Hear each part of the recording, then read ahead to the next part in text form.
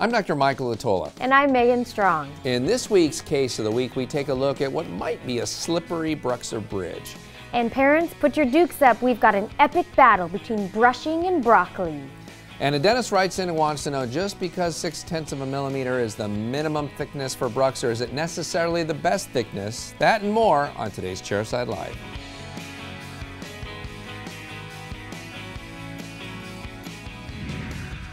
Hey now, hello and welcome to episode 130 of Chairside Live. Megan, how you doing today? I'm doing swell. Nice jacket, I like it. Thank you. This is kind of styling. This is part of my clinical mentor, Gordon Christensen, has a lot of different colored sport coats. I don't know how many, but I've seen at least 7 shades of green alone that he wears. And so I figure I need to start branching out and get a little flashy, a little more colorful. Yeah, the guy in the crawly store kind of picked it out and said, "This looks good on you." I'm like, he's just trying to sell me a sport coat. He is, but it looks good. Thank you. Yes. He is, and it looks okay as well. No. Well, you look nice and black today. Thank you. A lot of people at the Hinman Dental Association asking where you were, and I'm like, I can't drag her out here to these events. She's got a youngin' at home now. That's true, but I think we need to take Chairside Live on the road. You think so? I do. Like a 100-date tour?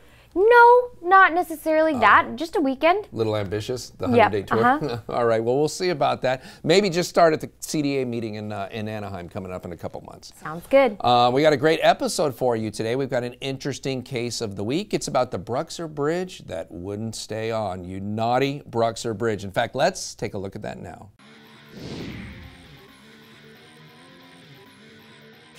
This was a bridge that kept coming off, a BruxZir Bridge, and it wouldn't stay on, and now the dentist has re-prepped the case and took a new impression and sent it back into us.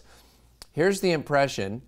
We can see the margins, which is nice, but you probably know what I'm going to say already, that we're not big fans of 3-unit bridges in plastic double arch trays like this, or even metal double arch trays, and that's just something we've learned from our own remake rates and from Gordon Christensen. We do seem to see a lot of bridge remakes higher than normal when they're taken in double arch trays like this, versus a full arch maxillary impression here of the preps, a full arch mandibular impression, and then a bite registration. So it limits us a little bit what we can do. Let's take a look at the models for this case.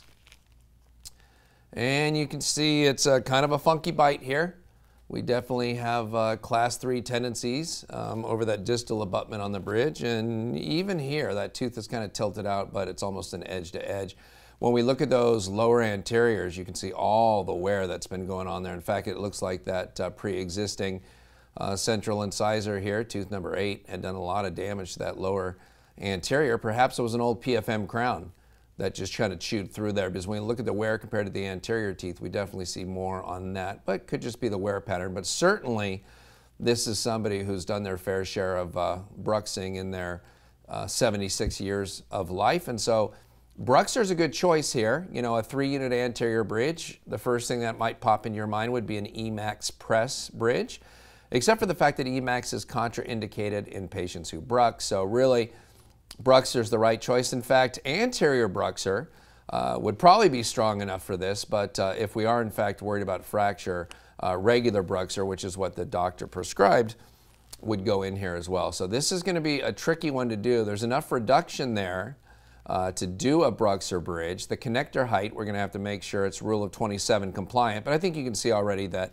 that's a pretty big dimension. If we go from where the tissue is here down to here, we've got at least 5 millimeters. So, and in the anterior, the rule of 27 is actually a little bit overkill compared to the posterior, where it's actually mandatory because of the much higher bite forces in the mandible. We can see, well, you can kind of see, if you look at the solid model, you can see there's a flipper. So it doesn't really engage at all. It just kind of sits on the lingual of this, and there's no clasps. There must be some wrought wire clasps in the posterior. And these are the new preparations that the dentist did. And we always look in terms of retention. There's a couple things going on here. There's the fact that zirconia is more difficult to get a good bond to than, say, a traditional, traditional ceramic like EMAX. Zirconia is a little trickier. But then we also just have to look at the prep length itself, we talk about short preps, long preps. Usually, 4 millimeters is what we use as kind of a cutoff for making that determination instead of just using words. And it looks like we have 4 millimeters there. Looks like we have 4 millimeters there. We definitely have 4 millimeters there. If we look at the lingual, that's a really nice prep. That's a really nice prep. See how the gingival third right here goes straight up and down instead of this concavity going all the way down to the gingiva that we see a lot. This wall right here, the way the doctor has prepped that straight up and down on that gingival third is going to give us some mechanical retention when it opposes this wall on the facial. So it's really nice when you're able to do that. Most of the time when I lecture or do hands-on clinics on the reverse prep technique, we talk about not using the round burr here unless we have a high cingulum. And in those cases, if we have a low cingulum, we just use that 856-025 burr so we can develop this vertical wall. This is the only mechanical retention you really get on an anterior tooth preparation, because the rest of this is going to be done as a concave preparation with a football burr. So nicely done. Big margin, a margin that's deep enough. This kind of deep chamfer or shallow shoulder would be adequate for Emax. Emax unfortunately won't be tolerated in this situation because of the parafunction habits of the patient. So could have been for Emax, but BruxZir does not mind a deep margin like that as well. We look at the margin here, and it's a little deeper on the facial and the lingual, and then it gets a little thinner here, but it's not even. It's a mild. Shallow chamfer here and a little shallower here, but not even a feather edge, so BruxZir will be okay with that. If we take a look at the height on this prep, this is where we see we're going to have some issues. So I can imagine this bridge being in place, not really having an issue here on the central, but it's over here on the lateral where we're going to have some issues. So if we measure this, yeah, see we're at about 2 millimeters right there. Here that's a little tougher to measure because look how tapered that wall is. So if you look at it and draw a line across from here, from the top of the prep over, you go, yeah, we've got a little more millimeters there. But this whole part of the wall is pretty non-retentive. The whole prep kind of slants that way, but we're really not getting much retention except for in this bottom one, maybe 1.5 millimeters there. A little better on the facial and on the lingual. Again, where I'm having to lean the perioprobe way over to kind of come in contact, but we do have 4.5 millimeters there. But you can just see kind of how short that prep is. Now, because of the patient's bite, we can't just lengthen these. It's not like we can just do buildups and add to the length of those preparations. This one looks adequate. It's going to be a little bit longer than the lateral incisor next to it. So that's pretty good reduction. I don't have a problem with that tooth. It's this one, it's this preparation where we don't have a lot of retention. And I'm sure where that bridge was wiggling loose. Any thoughts of double abutting it? Well, we've got one of our flipper teeth right here. It does appear that we have a crown here. It looks like there's some separation between the flipper and the crown, but now we're adding 2 units and maybe what, $2,200 of cost to the bridge for this 76-year-old patient who probably just would love to keep it at 3 units if at all possible. So we really can't build up the preps anymore because of the bite, but if I look at this untrimmed model, I can see the margins on the central incisor pretty clearly, and I can see them pretty clearly on the lateral incisor too. And this is one time where if I don't want to get into crown lengthening, certainly crown lengthening will give us the opportunity to grab onto more tooth structure on both of these. But if we don't want to do that, this is one of the cases where I will go subgingival. Going subgingival, and I mean I'm always going 0.5 millimeter subgingival. I'm talking 2 millimeters subgingival here, deep subgingival. It's a periodontal compromise, but I always feel like on somebody like a 76-year-old male, that's not the bigger problem. The bigger problem is his front teeth falling out. And so I'm going to go subgingival and grab onto all the tooth I can here, possibly even creating a biologic width violation if we're not going to do the crown lengthening ourselves and send it out to a periodontist. We might only need another millimeter or 2 of tooth structure here and then straighten up these walls a little bit to be able to keep this bridge in place. So it looks like we still could take advantage of some subgingival tooth structure, and that's going to be our suggestion to the dentist who called and asked and said, hey, what should we do? I've re-prepped it, but I'm open to suggestion. We can't really do a reduction coping for something like that, so we'll have to see how open he is to dropping those margins further subgingival. You could do it here as well because it looks like we have an equigingival or maybe just a slightly subgingival in part margin. So there's certainly some more tooth to grab onto there, but it looks like this lateral incisor is the bigger problem out of the two. The other thing would be to make sure that we are in fact using as strong of a cement as we can. If you didn't want to use a total etch technique, I would use a self-etching resin cement. So that's going to have a separate AB primer that needs to be mixed up and put on the tooth. So that would be Multi-Link Auto Mix from Ivoclar Vivadent or Panavia 21F from Hooray. Both of those are self-etching resin cements that are going to give you the highest bond strength without having to go through all the total etch steps. You would try the bridge into the mouth, make any adjustments you need, decontaminate the inside of the zirconia bridge either with a sandblaster or Ivo Clean from Ivoclar Vivadent and leave it in for 20 seconds, rinse it out. Then you would put a zirconia primer in here, such as Z Prime Plus for 20 seconds and air thin it. Is a good choice, or you could use Monobond Plus from Ivoclar as well, 20 seconds and then air thin it. And then go with either of those cements, the Panavia 21F or the Multi-Link Auto Mix, and then bond that onto the tooth, spot cure it, clean up the excess, and then go through the full light cure, and they're both dual cure material, so they'll cure on their own as well. And that's going to be about as strong as you can put this on. It's hard to say whether or not it's going to be enough without lengthening that central incisor, but I guess that's where our no-fault remake rate comes into play. And it's nice when it falls off like this and you don't actually have to cut it all the way off. Although I think last time it did take some tooth, and then the doctor subsequently built it up, and we might be able to see that buildup line right along there. So I would prefer, if it were me, to see this drop down subgingival here. I'm less worried about that than I am about this coming off this poor older gentleman. Again, I'd like to grab onto a little more tooth and then make sure after we try this in, we decontaminate it, use a zirconia primer, and then put it in with the self-etching resin cement, and that should give us our best chance for success. Thank you for that, Dr. D. You're welcome. Now let's go to a segment we call Viewer Mail.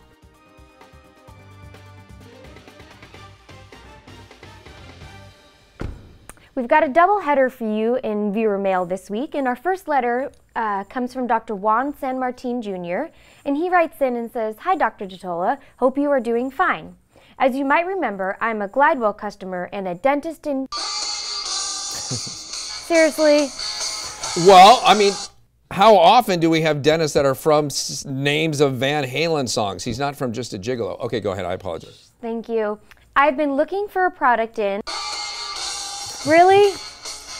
It's a computer. I don't know how to control it. Anyways, well, Juan can't seem to find it, and so he says, I wanted to know if you know that caliper that is used for measuring widths and lengths when doing smile analysis for veneers or crowns. Is it like a cross with color markings? Where can I get it? Also, when placing veneers and you put the adhesive, is it best not to light cure it until the cement is placed? Best regards from... Oh, it hurts. If I could do the splits, I would do it right now. Please don't. In super, super tight spandex pants. I'm sorry, Juan. Which I'm already wearing. That's but I would too also much do information. The splits for you. Okay, anyway. Juan, what you're asking about is called Choose Proportion Gauge. Let me throw a picture of it up on the screen. It's just like that's like on the new Hawaii 5.0. Yep. And that's available through Hugh Freedy. And yes, you can use it for golden proportion and measuring all kinds of great things. And one of those will last you the rest of your career. And as to the second question, yes, you are correct. Once you put the bonding agent on the inside, wait to cure wait to put the whole thing together before you cure the veneer. The curing lights we have today, extremely powerful, things like the Velo, for example, from Ultradent. And the materials we have are so thin now, you know, we're able to even do Emax veneers at 0.3 of a millimeter thick. So you're able to cure that whole layer through the veneer, through the silane, through the bonding agent, through the cement, through the other bonding agent, right onto the tooth, and do it all in one fell swoop. In the old days, we were more worried about it back in 1995, and so sometimes we'd cure the bonding agent on the tooth first, just to make sure we didn't have post-operative sensitivity, but then you got to worry about the film thickness and whether or not the veneer is going to seat all the way.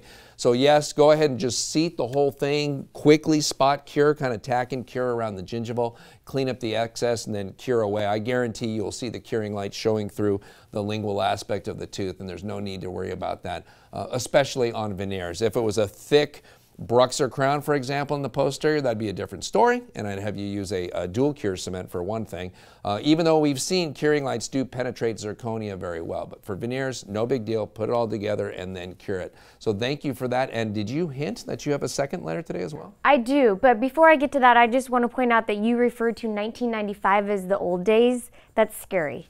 Well, it was the very beginning. You just for made veneers. Me feel old. I want you to know that. I'm sorry about that. I apologize. It's all right. Okay, so yes, our next letter comes from Stuart Rolfe, and he says, you have said that because of BruxZir's strength, you only need 0.6 millimeters of reduction. That reminds me of a lab tech who told me when it came to clearance for a PFM, I could get away with 1.5 millimeters, but just because it could be done didn't mean it was a good idea. 2 millimeters would be much better. Is that true of BruxZir? Will I get a better contoured crown, better emergence profile, anatomy, etc. if I remove 1.5 to 2 millimeters? Well, that reminds me of a joke, Stuart. A BruxZir crown, an Emax crown, and a lava crown walk into a bar. And the BruxZir, actually, this is a family program. I won't finish this. And the rabbi and the priest hadn't even showed up yet. That's part 2 of that joke. That's where things really get wild. You are absolutely correct, Stuart. I always try to say that 0.6 millimeters is the minimum material thickness for BruxZir, for solid zirconia, but certainly the ideal thickness is 1 millimeter. And by ideal, I mean it just allows you to do a little occlusal adjustment on the crown if you need to. At 0.6 of a millimeter, if the bite's high on the crown, you have to adjust the opposing or that solid zirconia crown will break. So 1 millimeter is preferred. I don't know if it's ideal. If you've seen the hammer test video where we take a BruxZir crown and a hammer and knock it into a 2x4 and it doesn't break, that's at 1.5 millimeters thick. So to your point, yes, you absolutely get a better result. And at 2 millimeters, you can, I don't know, drive a steamroller over it and you shoot hockey pucks at it. I'm not sure what you can do. But 1.5 millimeter gives you that hammer test strength if that's what you're looking for. And yes, you'll get better emergence profile as well. So we often say that BruxZir solid zirconia will tolerate a feather edge margin, and that's absolutely true. But if you do a chamfer, whether it be a shallow chamfer or a deep chamfer or even a shoulder, you're actually going to get better emergence profile there. And even though BruxZir can be taken to a feather edge, it still can chip when we're milling it, and it's that thin if it's like a true knife edge. So even though it can tolerate that, it still can't tolerate it as well as metal, such as cast gold can. So yes, even though there are, feather edge minimums and 0.6 millimeter minimums for reduction, if you go above both of those with, say, a millimeter or 1.5 millimeters of reduction and a chamfer margin, the BruxZir will certainly appreciate that during the milling process and will allow you to make occlusal adjustments as well. If you're on a lower second molar, you've got no room, and all you can give us is 0.6 and a feather edge margin, well then still going to do better than any other tooth color material, but you're absolutely right. The more reduction you give, whether it's on the occlusal, the axial, or the gingival margin, the better the result you're going to get. So thank you for bringing that up. I feel like that's a point that we can't stress enough times, was we talk so much about the strength, but it turns out thicker is still better. And so what do we have for two? We have 2 winners today, don't we? Stuart and Juan both get, well, you go. You lead with the crazy one. Go ahead. Well, because of the question about the BruxZir and the thickness and adjusting and polishing it, both these doctors today are going to get the BruxZir adjusting and polishing kit, and hopefully we know how to ship things to, well, the Panama. Thank you. Well, see? It's doing it. YouTube, no! That, you couldn't have planned that better. I didn't, yeah, I didn't, and I couldn't have, and frankly, it's possessed. I'm a little afraid of it. Yep, and if that wasn't enough, because it's not, they definitely need some photographs. Oh, this is lovely. Wow. Look at me, like, just the look of disdain on my face towards you. That's sad. Look at me. You may not be there, but that's pretty much what I'm going to look like in my coffin. Oh. Except they will have wired my jaw shut. But otherwise, that's what I'm going to look like. I think you might be meditating. I did start doing that recently. You did. That's why, if you didn't get the joke of last week of why I was meditating, that's why. Oh, and this one's much better. Yep, we're that's gonna just smiling. We're going to have to flip a coin. Yep. We'll see who gets what. Actually, the Panamanian government may not let, appears to be a picture of a corpse. They may not let that in. We might have to keep that with Stuart in the U.S. and send the out of it. No, don't listen to him. All right, well, appreciate that. Thanks to both of you for writing in. We always like seeing your viewer mail. And Megan, have you any news? I have. Parents think it's tougher to get their kids to brush their teeth than to eat vegetables, according to a new survey. Nearly half of the parents surveyed said getting their kids to brush their teeth is one of the most challenging things to do, more difficult than getting them to eat their vegetables. The survey also found that most parents say their kids' oral health is poor because they don't brush or floss often enough. This means one thing and one thing only. What? Sneaky meaties are working.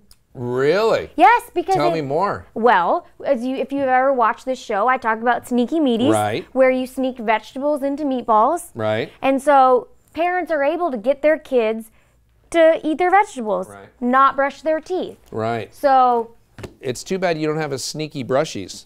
I know, we need that. This would be a good time for you to announce the launch of your product. Well, thank you. I've been waiting. Now we have sneaky meaties. That looks suspiciously like a Biotemps box. I guess you've decided to portion the entrees the same size as a Biotemps box? Uh-huh. All right. And with the vegetable surprise filling, and there's 5 sneaky meaties per package. Again, I'm going to ask, why isn't it called sneaky veggies? This comes up all the time. Sneaky meaties because the meat is being Oh, the sneaky meat is being sneaky. Okay. by having the vegetables. Right. Oh, that's yes. sneaky meat. That's disgusting. But yes, so all that to say is that it's easy to get your kids to eat vegetables because you can just trick them. Right. But there's no tricking them on brushing their teeth. Yes, there is. I made me. my kids brush their teeth with a carrot. What? And put toothpaste on the end of that. You did not. It was so out of the box thinking that I was getting them to eat their vegetables and brush at the same time. Their edible toothbrush as a carrot. Anyways. It's difficult. It's difficult. I do know how to get kids to floss, but it's got to be like a 13-year-old boy or like a 10-year-old girl. Okay. I'll go up at a hygiene appointment and go behind their last molar and go in and out of there, coat the floss with anaerobes and have them smell it. And they recognize that smell of anaerobic bacteria from other odors they've experienced them. And I tell them, if you don't floss your teeth to a 13-year-old boy, every girl in the school is going to know about it in about 90 seconds because it's going to spread like wildfire. And that's the only way, right when a boy starts to care about what girls think, if you can show him how bad his mouth stinks, and if you get close to a girl and they ever smell that, it's not happening. Yeah, you're not going to date, you're not going to go to prom, you're not going to homecoming, you'll live at home with your mother till you're 40, 45. It's nothing but awful things if you don't take care of that odor that's in your mouth. Sure, but what about little kids? Oh, I don't know. I don't have a solution for that. Okay. I need a fair amount of testosterone in their body for my method to work. I haven't thought about the younger. I've just given up on the younger ones. There you go. Anything else? Yes. If you're watching this on your lunch break, you might want to put down your fork for this story. A 10-year-old Brazilian girl complained of a tingling sensation in her gums, a feeling that things were moving around. She went to a dental clinic and what they found was disturbing. The dentist pulled out at least 15 maggots from her gum. This type of infection is rare, but is more likely to occur in developing countries where hygiene and sanitation is worse. Wow, sneaky maggots. Sneaky meaty's gone wrong. Is there a video that goes with this? There is. Is it awful, or is it just like a news story? It looks like somebody taking maggots out of somebody's gums. Is it a recreation, or No, it's the actual thing. The dentist whipped out his iPhone? Apparently, because the dentist was saying in the story that because it's so rare, they wanted to film it. And I'm thinking, might just try to cash in on it. I don't know what they're trying to do, but let's take a look at it. I want to see it. Okay. That too soon. Yep.